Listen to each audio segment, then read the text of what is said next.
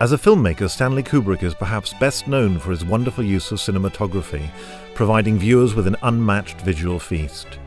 Based on a novel by William Makepeace Thackeray and often hailed for its beauty and impeccable image-making, Barry Lyndon is one of Kubrick's greatest achievements. Inspired by a scrapbook of 18th century art, Kubrick turned to Thomas Gainsborough, Joshua Reynolds and William Hogarth, among others, to provide an authentic context for the story. Rich in colour and lavish in design, these paintings reflect the manners of the age and provided Kubrick with a detailed window into the past. Kubrick drew from a number of the great artists of the period to dictate the aesthetic of Barry Lyndon. References to the expansive landscapes of John Constable, the equestrian compositions of George Stubbs, and the satirical scenes of Hogarth can all be detected. Indeed, the original story is itself part inspired by Hogarth, with Thackeray concluding his novel with a reference to the artist's loveless marriage series, Mariage à la mode. The film's celebrated use of natural light is similarly influenced by art. Awestruck by the arresting chiaroscuro lighting of Joseph Wright of Derby's candlelit paintings, Kubrick became determined to mirror this effect on film. A stylistic choice that adds to the authenticity of the film's production design. The revolutionary technology required to capture such images broke unprecedented new ground. Overall, the careful, painterly compositions that run throughout serve to place us in the position of visitors to an art gallery.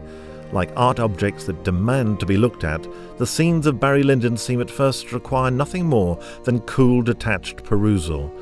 We approach the images with a disconnected appreciation that reflects both our distance from the past and the artifice of the 18th century.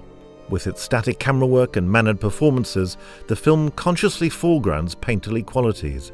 These stylistic choices encourage us to examine the relationship between painting and film, and how the visual form relates to Barry's changing circumstances. Beyond its integral role in determining the film's look, artwork also features heavily within the narrative. The possession of art is deemed a key indicator of status, with the acquisition of paintings an essential part of social climbing. Barry's aristocratic ambitions see him waste a fine family fortune on the latest fashions and expensive canvases. His bid to join the cultural elite is destined to fail, though. His spiralling debts the catalyst for his eventual downfall.